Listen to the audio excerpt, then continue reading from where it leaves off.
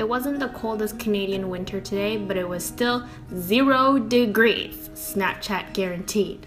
Here's another episode of how to legit layer for winter. You can see many other episodes of how I layer for winter by clicking up here. Let's start with the first layer just after skivvies.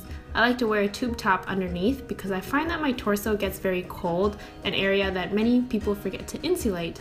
I wore stirrup yoga pants as they wick away sweat, which is very important to keep warm, and the stirrups prevent them from bunching at your ankles. Now for socks, I would also double sock with knee highs if you can, but my shoes wouldn't fit after that, so I kept to one pair this time. I'm wearing a fitted top with a slightly higher neck.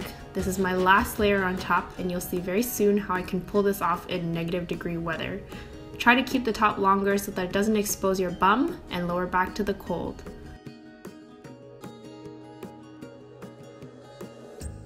With thick, sturdy jeans or any pant, tuck as many of your underlayers into the waistband.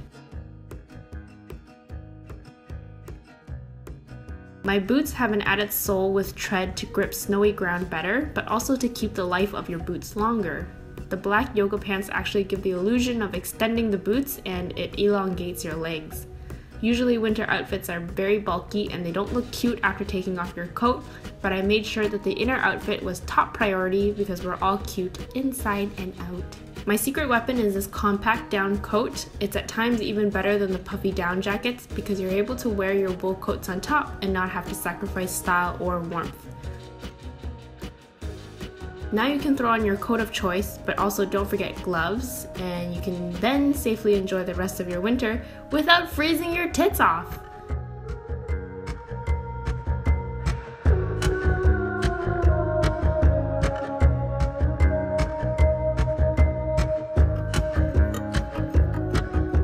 Find me on social media at Look Under Here, and please subscribe.